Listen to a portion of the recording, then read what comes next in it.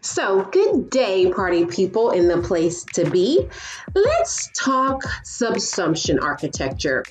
This is yet another way that you can use to describe a robot program, and it's based on robot behaviors. A robot behavior is basically a combination of sensing and acting for a robot to do something for some time extended period, such as wall following, line following, obstacle avoidance, go to goal, etc.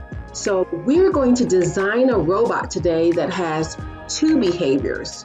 One of them is obstacle avoidance because we need the robot to move around the world safely and not hit things. And the other one is going to be light following.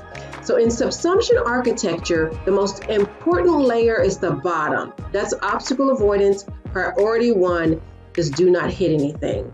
Then on top of that layer, we're going to put our light following behavior.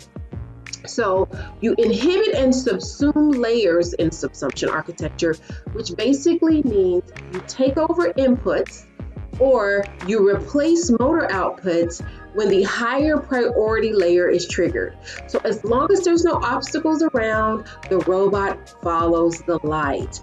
But if you get near an obstacle, then that needs to take over and keep the motors from following the light to keep from hitting something.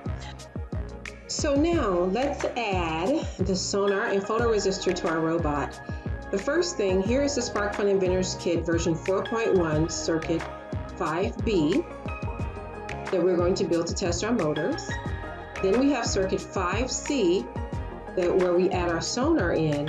And now I'm going to show you two examples of how you could add the photoresistor in addition to the sonar.